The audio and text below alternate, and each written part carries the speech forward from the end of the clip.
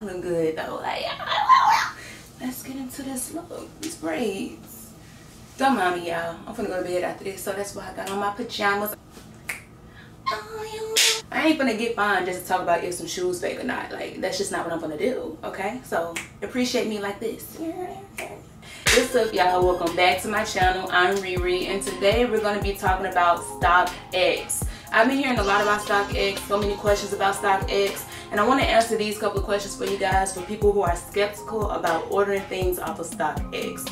Me personally, I've ordered half of my shoes off of StockX, so I think I know a little bit about this website. So without further ado, let's get into the video. Question number 1, what is StockX? StockX is a website that sells pretty much any pair of shoes that you can think of is going to be on StockX website. Whether it's the new release shoes, shoes that aren't even released yet, or shoes from 10-20 years ago, more than likely 9 times out of 10 is going to be on the StockX website. So let me explain this to you guys. No, StockX does not sell fake shoes, but let me explain to you how you could potentially, maybe, just maybe, slim chance that you probably could receive a fake pair of shoes from StockX. The fate of your shoes are in the hands of the StockX crew. It's very possible that it could happen. Like, literally, they're rushing, or they don't feel like doing their job, or they're not paying attention. Easily, they can let a fake pair of shoes go by. I haven't received any fake pair of shoes, thank you Lord, but I've actually seen people say that it happened to them, unfortunately. But I think StockX has cracked down on their system and made it so that it is borderline impossible for that to even happen. How many shoes have I bought off of StockX? Me personally, I've bought majority of my J's off of StockX, which are from here on down. About 20 plus pair of shoes, a couple of my Air Force Ones, and I have a couple of Vapor Maxes that came off of StockX. So I say about 25 plus pair of shoes. Something that I feel like you should be aware of is, if you get a shoe that you're unhappy with, the only way to get rid of the shoe is if you resell that shoe yourself. StockX does not do returns. These denim 6s weren't what I thought they were going to be.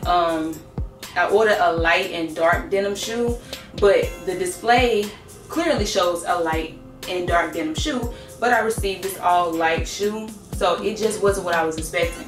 So this is the time where I tried to return this shoe, and I learned that day that you cannot return shoes. Only way you can get rid of the shoe is if you resell the shoe on your own. Would I recommend anybody shop StockX? Absolutely. StockX has all the shoes that aren't even released yet on there, has shoes that are new releases. StockX, that's the way to go. If you want that shoe, buy it. StockX, highly recommend. Let me explain the shipping process of StockX shoes. Basically, like I said, StockX has to wait on the seller to sell that shoe and give it to them. So the seller will ship the shoe to a StockX facility. Once it is shipped to the StockX facility, StockX will verify that shoe, make sure that the shoe is 100% authentic. Once that is said and done, they send it to you. So it is a 3-step process, but honestly, my shipping process, it's never been past a week. I always get my shoes within a week. It's never been any longer than that. So a week isn't that bad to me. It'd probably be bad for somebody else.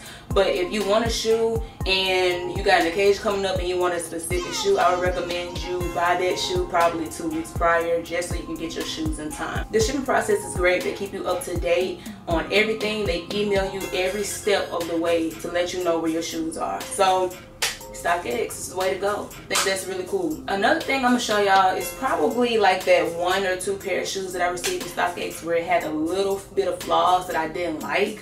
I think it was my smoke grays, and they're back here. By the way, my smoke grays, I've never worn these yet. I didn't like, if y'all can see that, this. Do y'all see that?